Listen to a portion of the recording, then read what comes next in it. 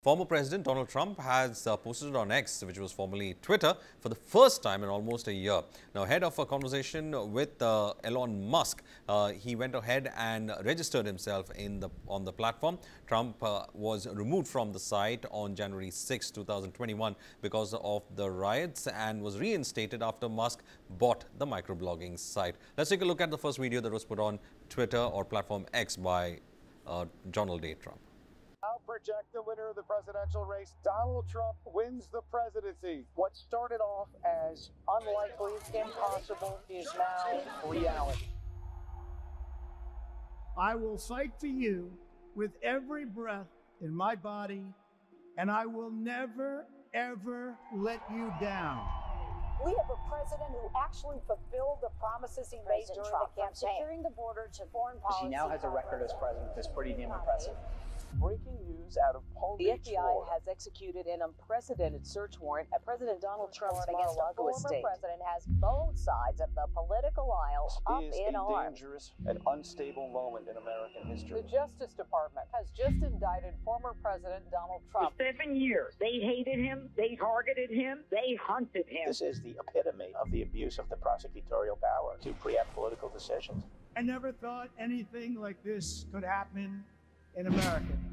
The only crime that I have committed is to fearlessly defend our nation from those who seek to destroy it. The more that a broken system tells you that you're wrong, the more certain you should be that you must keep pushing ahead. They want to take away my freedom because I will never let them take away your freedom. They want to silence me because I will never let them silence you. They're not coming after me, they're coming after you, and I just happen to be standing in their way, and I will never be moving. On November 5th, 2024, justice will be done. We will take back our country, and we will make America great again. America will always rise to every challenge and overcome every danger. Donald Trump seems to always get stronger when challenged. These types of things, I think, give him strength. When I'm reelected, I will totally obliterate the deep state.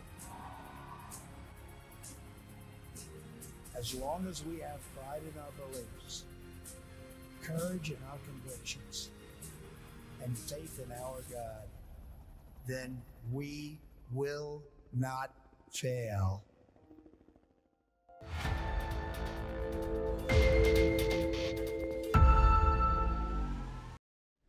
Well, the much-awaited dialogue between billionaire and ex-CEO Elon Musk and former U.S. President Donald Trump is now live. Now, the broadcast on X was, however, delayed due to some technical glitches, due to which the hashtag crashed was trending on #1 on the same platform, X, indicating users were experiencing access issues and were unable to tune into the event.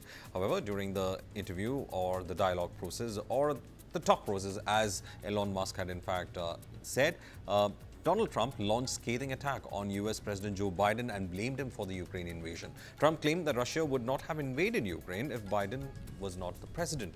Trump claimed that he got along very well with Putin and he too respected him. Now, Trump also described a time when he allegedly counseled Putin against invading Ukraine. Let's listen into some of those interesting aspects of that interview. Well, what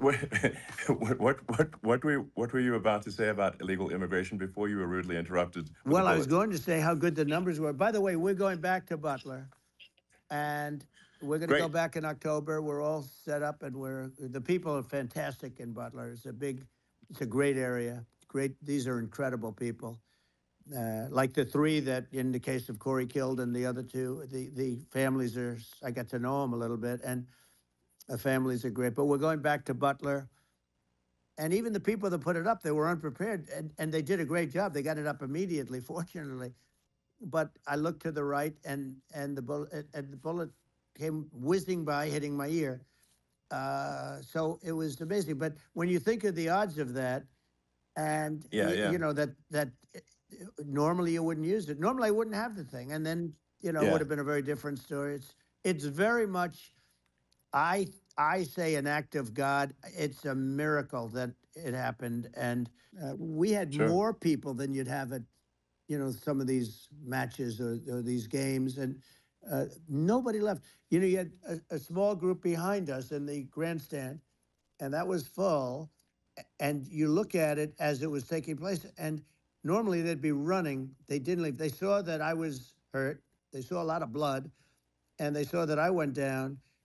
And it's almost like they wanted to be with me. Well, out front, you had thousands, tens of thousands of people. As far as the eye could see, you had people in Butler, as far as the eye could see, and Yeah. and a lot of press too. There was many cameras on watching this. It's what makes it so different, because normally things happen that aren't good, but you never have a picture of it. Here we have all these cameras shooting it.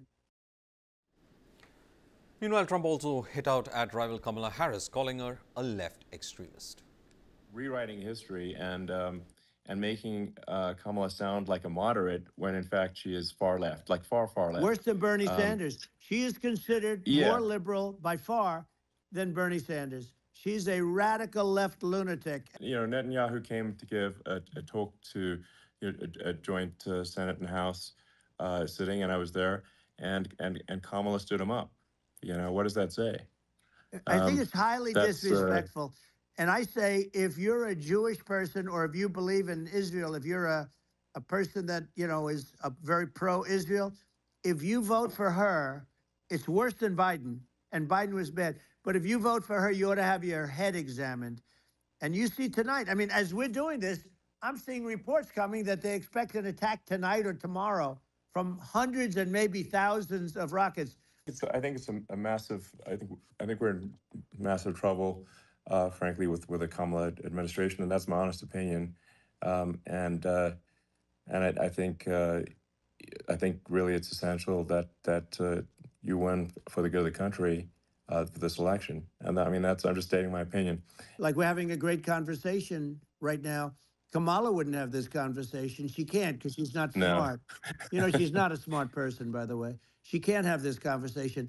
This is a really big point. You can actually have a conversation with you. Yeah, it's nice, isn't it? And you can't have a conversation with Biden or Kamala. It's like it's not possible.